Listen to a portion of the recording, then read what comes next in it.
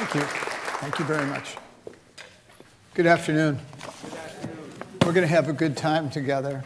No slides, dialogue with the audience. And I'm going to begin by asking you to reflect on a question or two should you get bored with me and your minds wander a little. So the question is, what role should society have in trying to improve the human species? We'll leave that as a background question. Now, before I launch into the formal remarks I have, and I encourage questions and discussion at the end, I just wanted to tell you how pleased I am to be here.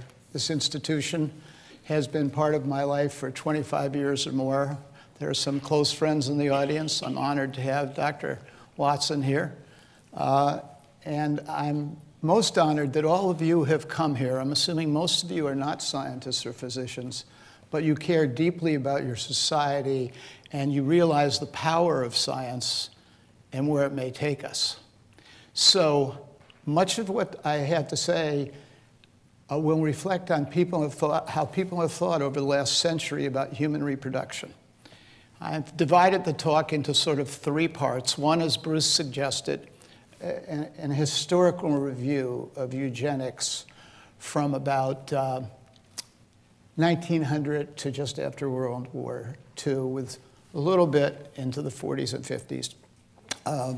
Then, a topic you may not be thinking so much about, and that is the current role of involuntary coercion of reproductive behavior in the world at large, a topic that I published on recently, so I'm drawing that. And finally, and perhaps most interesting for you, I see there's a lot of people in the room who probably have children or are starting families or about that age.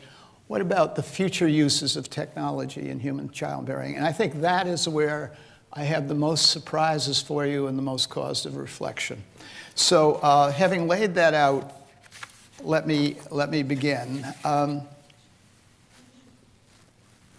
If one wants to just begin with the word eugenics, one traces it, a word that means in the Greek more or less good birth, to the work of a polymath in England named Francis Galton, published the term and first used it in 1883 in a book called Hereditary Genius, itself a term laden with value. One can have a very spirited and appropriate debate about what extent genius is hereditary or to what extent it requires a deep nurturing environment as well. But this work arose at a time that both in the United States and in Western Europe, particularly England, there was what historians today call the progressive movement. And I'm mentioning this particularly because often the word eugenics is cast in a very pejorative light. And I think it is fair to say that was, in the vast majority of cases, not all, and I'll point out some of the negatives in the history, it was a well-intentioned idea. Just think about the United States. The Civil War is over. The nation is recovering both politically and economically. And there's a movement afoot as the economy gets better. How can we help our fellow man? That's really what the progressive movement was about. And over the course of 30 years, you saw a remarkable series of events in the United States that sort of reflected this. The first institutions to house and help the mentally retarded, the mentally ill. First schools for the blind. First schools for the deaf, to try and educate people who had been marginalized in society. All that, I'm sure you would agree, whether futile or not is another question, but was well-meaning. Now, there was another theme, and that was the theme that we couldn't help most of those people very well because of the burdens they had. And wouldn't it be better if we used our resources in a caring way to reduce those numbers in society looking forward? And we'll come back to that at the end of my talk. Now in England, the currents, the eddies of this thinking really did focus around what the historians have come to call positive eugenics. Using information to help people have larger and healthier families, to nurture children, things like that. That was true in the United States as well, but for reasons that are maybe a little difficult to follow. In the United States and in some countries, notably Germany in the middle of the war, the Second World War, the focus became one of negative eugenics. That is, if we can't fix it, let's take the people that are most at risk for bearing children with severe disorders, let's limit their childbearing. A pretty, in our society today, a pretty challenging thought, but one that gained traction in the United States. Let me just give you a couple of facts that I know from my own research in this area that's kind of astounding. Around 1900, bills proposing to authorize state agencies to limit reproduction through sterilization were extremely common in the state legislatures. One year when I was doing research for one of my books, I counted that 1 year 600 bills were introduced in state legislatures that proposed in some way to limit reproduction by folks. Now, why? And now I'm connecting back to, not directly to the work done at Cold Spring Harbor, but to the notion of a scientific world at that time, 1900, 1910, in the thrall of what we call Mendelism. I'm assuming most of you aren't scientifically based or don't have that background. The notion that even the most complex human characteristics, particularly if they were disease-oriented, might be explicable by a single gene, and therefore the classic inheritance patterns of autosomal dominant, like Huntington's disease, autosomal recessive, like cystic fibrosis or Tay-Sachs disease. And with our limited knowledge, the extension of this thinking far exceeded the knowledge that we had to justify it. Now, as Bruce suggested, for a period of about 30 years, Cold Spring Harbor was an epicenter of efforts to understand the impact of heredity on human disease. Charles Davenport, its original founder, a notable and noted science who was not a particularly wild-eyed eugenicist, published a textbook, I think in 1911, about heredity in human disease that became the leading textbook of its era. I actually have read that textbook, and there's actually much in it that is correct, even from that century ago. He had it right, and he had some things that were wrong. Today, we don't much think about, for example, the genetics of criminality.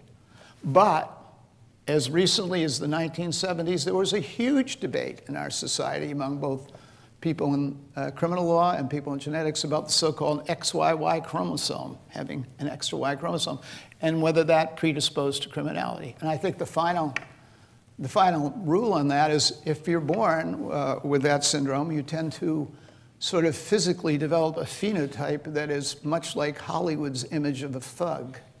So in fact, what some researchers found, that people with XYY syndrome weren't particularly awful criminals, but they were much more likely to be caught. So, you know, this gets very complicated very quickly. Cold Spring Harbor was the home of an institution called the Eugenics Record Office. There was a staff here. There were many hardworking scientists and technicians, sort of like how you might think of a genetic counselor today, for those of you who know these terms. And they and others compiled these vast pedigrees of families, maybe hundreds or even thousands of members through several generations, trying to elucidate, without the tools that the labs here have today, whether or not there was a genetic force at work and what it might be.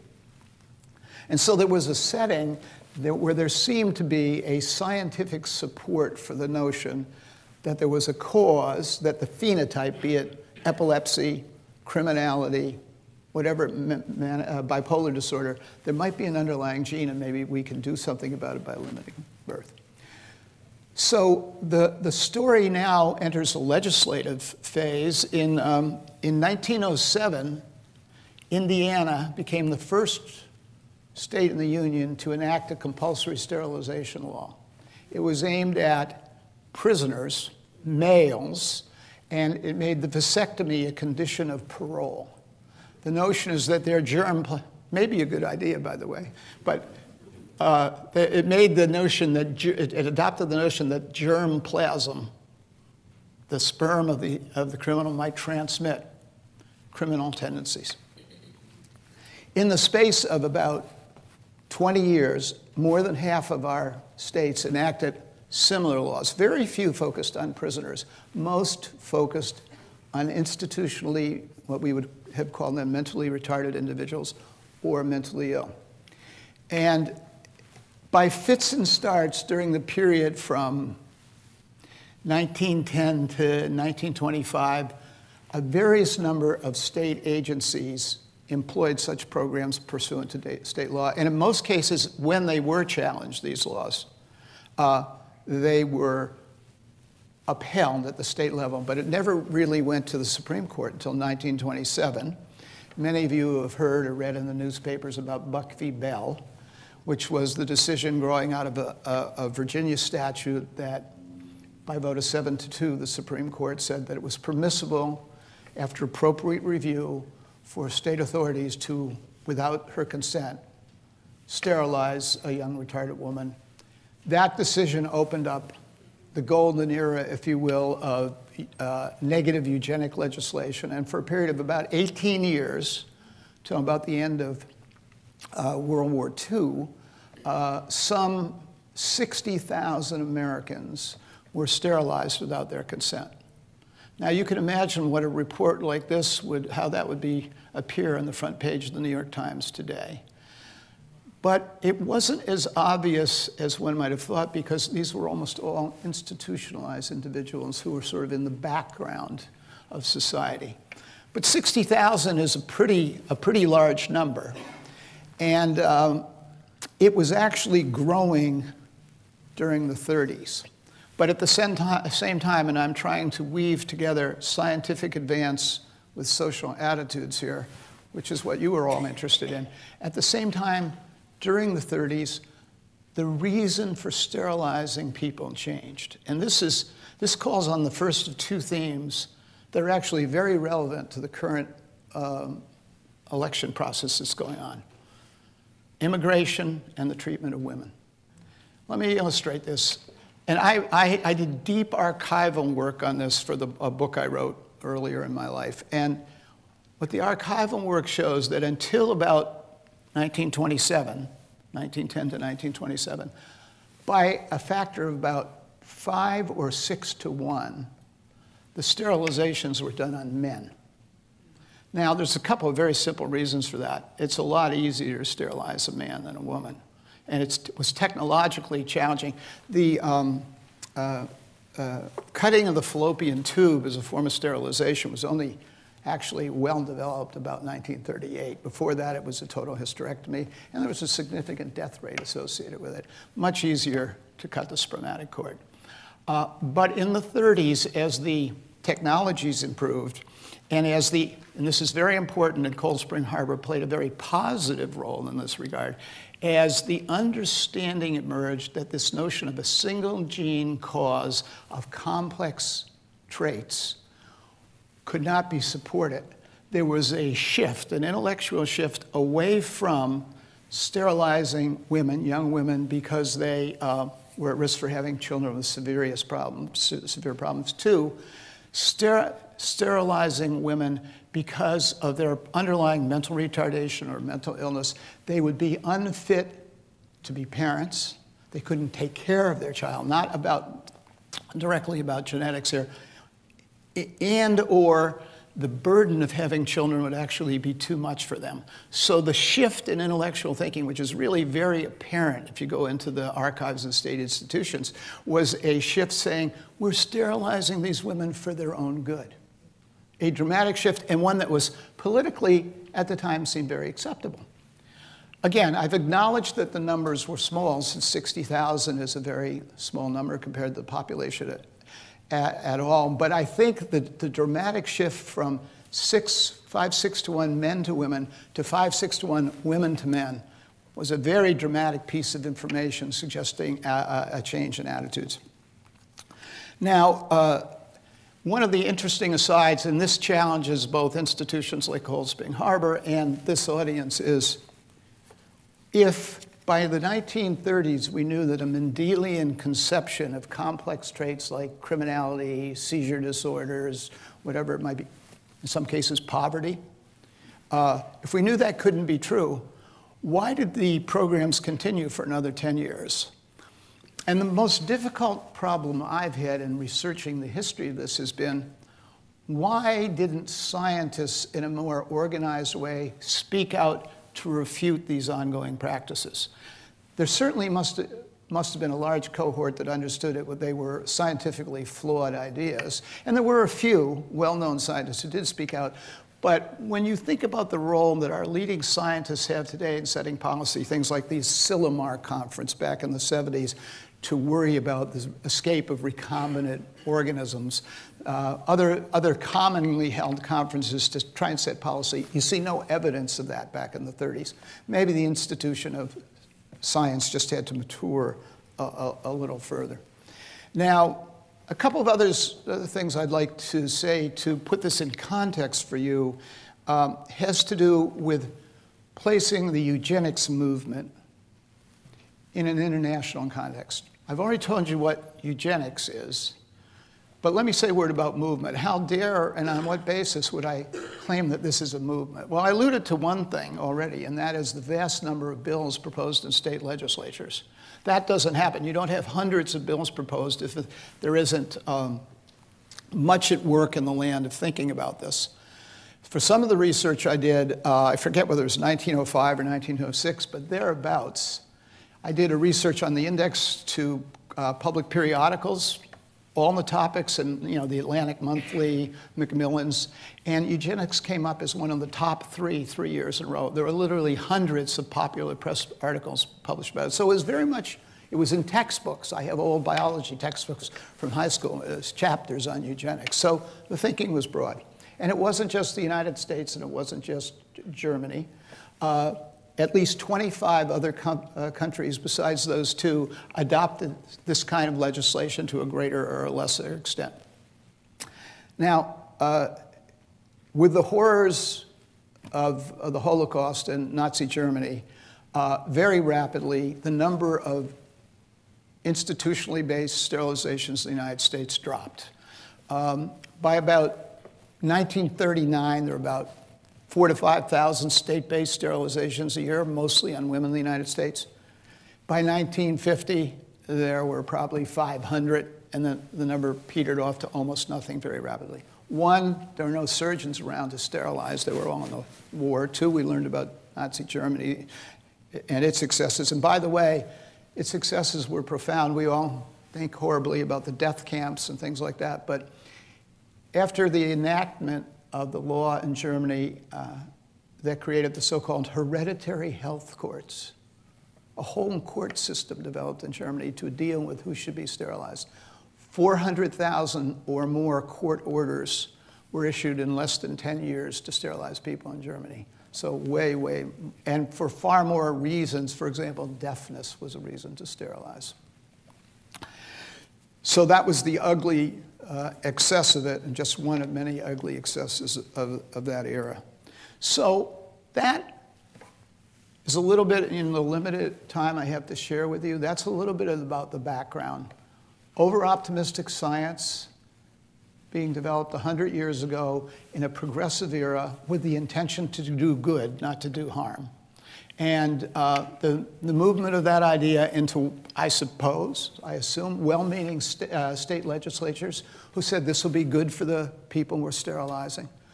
Among other things, if one were sterilized in some of these institutions for the mentally retarded, one could leave the institution. And I've read the letter saying, well, Molly can't get pregnant now. She's wonderful. She'd make a very nice household maid. And you could say, this was freeing these individuals. I once was in charge of the care of 1,000 patients in one of these hospitals for many years. And to take them from the limitations of an institution, allow them in a kind home where they would do work, it may sound not quite right to you now, but it was a big improvement in their lives. And I think we all know we have to be careful about judging history, judging the past with today's values. But the world began to change and went in another direction. And so this is part 2 of the talk, and what I want you to think about now is, to me, an even more troubling story that is not connected with Cold Spring Harbor in any way. And that is the use of sterilization to restrict family size in the world at large. And a subpart of that is to look at, and I'll only do it for a few minutes, look at the role of sterilization as a coercive weapon against indigenous peoples. So, for example, you know that in 1973, China adopted a one-child policy. I think that the Chinese one-child policy, which is just loosening now after 40 years, may be the largest single social experiment in the history of humankind, in that literally untold millions of babies that one would have expected were not born.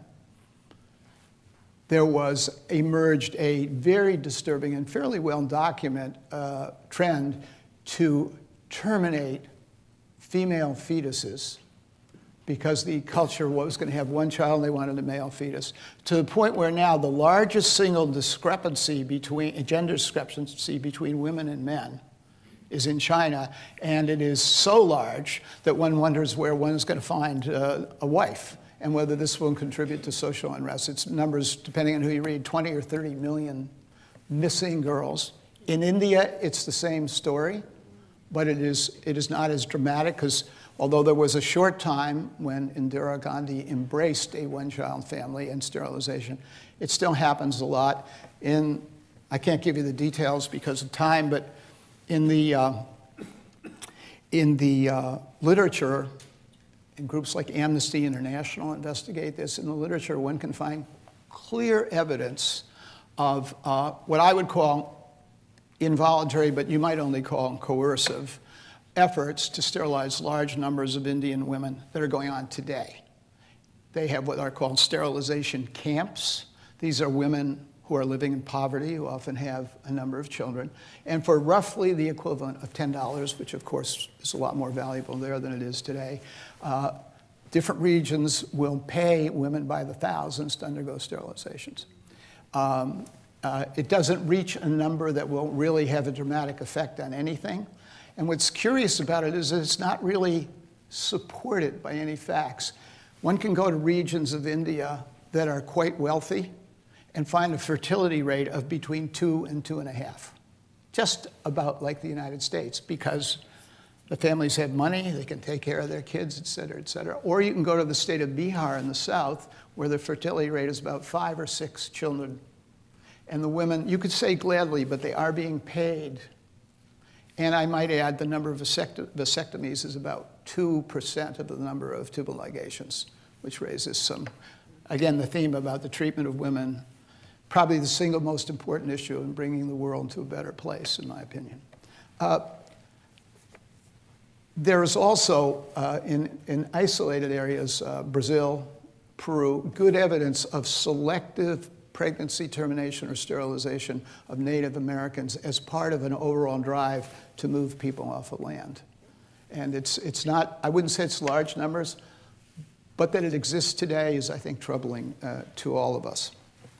Now, before I turn to the future, because I want to have lots of time to talk with you, I want to say a word about the other theme I mentioned that was relevant to the presidential race, and that's immigration. I think it's fair to say that at least for one half of the parties running for president, immigration is a major issue. There was a time, and we of course are a nation of immigrants, as you all know, but there was a time coincidental with the eugenics era in the United States. Actually, 1907, the very year that Indiana passed that sterilization law that I mentioned, was the apogee of immigrants into the United States. And in terms of the percentage of immigrants coming into the country compared to the population as a whole, the amount of immigration coming into the country today is trivial. Yet it elicited a huge response. And here, Cold Spring Harbor's Eugenic Record Office did have a big influence, not through the institution itself, but through a man named Harry Hamilton Laughlin, who actually was the director of the Eugenics Record Office. He, in this curious era of the 10s and 20s of the 19th century, he emerged as the most vocal support and most actually active lobbyist in Congress to change immigration laws. This led in 1922, I believe it was, it might have been 21, to a major amendment of immigration policy in the United States that basically reset the quotas for who could enter the country. And this will be no surprise to you, sharply protecting immigration from northwestern Europe, England, Scotland, Spain, and sharply restricting it from Russia, Poland, southern Italy, and Greece. This was on top of the very first immigration laws. Great. Anybody here grew up in San Francisco? Yeah. The first immigration laws in the United States were in 1877. They were the Chinese Exclusion Acts. Here we were using the Chinese to build our railroads and wash our laundry, but the first act refused the Chinese men the right to bring wives across, which was obvious and really was designed to send, circle the men, circle them back to China. And from there, we went forward. But the law, astoundingly, when you think about it, the law that was enacted, federal legislation, in 1922, stayed on the books for 46 years, till 1968. That was when Congress finally revised the immigration law to have a more parity, if you will, in who could enter the country. I guess the reason I'm sharing that with you is, one, to reflect on the debate today. Even if you accept the concerns of what one of the candidates has suggested, it's a trivial issue in terms of numbers compared to what it was in 1907. And we got through that, so hopefully we'll get through this, right? So the thinking, then to summarize, the thinking is no longer about whether or not a woman should have a child because there's something wrong with her genetic heritage. The thinking now is we just don't want to have too many people. That's a much bigger thought. And once again, it's women internationally who are bearing the burden of that. I hope that China policy with its changes is signaling a big message to the rest of the world, but India remains very engaged in this, arguing that it is not coercive. It's, people are being recompensed for undergoing this. So in the last part of the talk, and this is the one where I really particularly would like to engage you, I want you to turn back to the question that I posed at the start, which was a question about what role society or an individual should have in judging or influence the reproductive freedom or activities of other human beings. And I want to, and it's probably the most important thing I can tell you about today, because the past is the past, and what I'm about to raise are issues that are very relevant to the future of your children and grandchildren. We have a new technology emerging. I think it is a certainty that it will come to play. I can't tell you exactly when, but bear with me, because this is the one technical part of my talk, so I have to explain it to you. Prenatal diagnosis has been available in the United States since about 1973. And as you know, it began with a search in older women of whether or not a woman was carrying a child with Down syndrome. So that was some 43 years ago. Interestingly, we have not budged an inch the number of children born each year with Down syndrome. And it's because of demographic shifts in the age at which people are having children. As more older women have children, they're producing a larger cohort of Down syndrome fetuses that offset some of the technology. That may change very soon. But the background has been a growing use of prenatal diagnosis, slowly and steadily, but it's about, I think, to change. And even if I'm wrong on the timing, it makes for great discussion with your friends and family. A holy grail in prenatal diagnosis has been the ability to capture a fetal cell in the woman's bloodstream.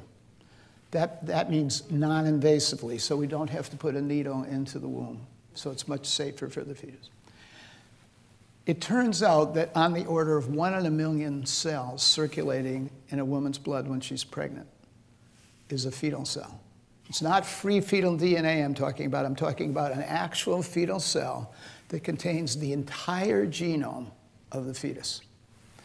So the technology I mentioned, there are two technologies, or really three, that I'm mentioning right now. One is the ability to identify and capture that cell and take it out of the mother's circulation. That's not perfected yet, but I know any number of labs and companies looking at this, and we can do it with a certain success rate. For a variety of technical reasons, we would like to have about 5 fetal cells to be analyzed so we don't make one cell alone. Could be mistakes, right? So we want to have about 5. I say we're about a year away from confidently doing that. Then you take the fetal cell, which contains the entire genome, your 22,000 genes, and you amplify it.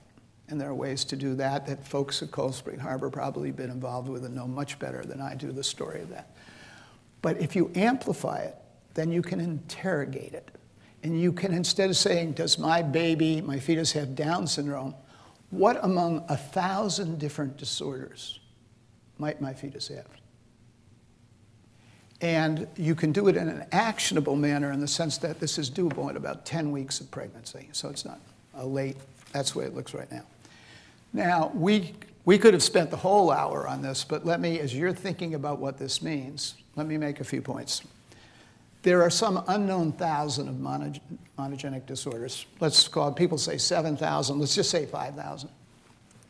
The vast majority of those are so rare that they will never attract a commercial effort. If only 4 to 10 children a year are being born with a disorder, or 20 or 30, no drug company's gonna, I know I'm in this business, they're not gonna develop a drug, it just won't compute fiscally.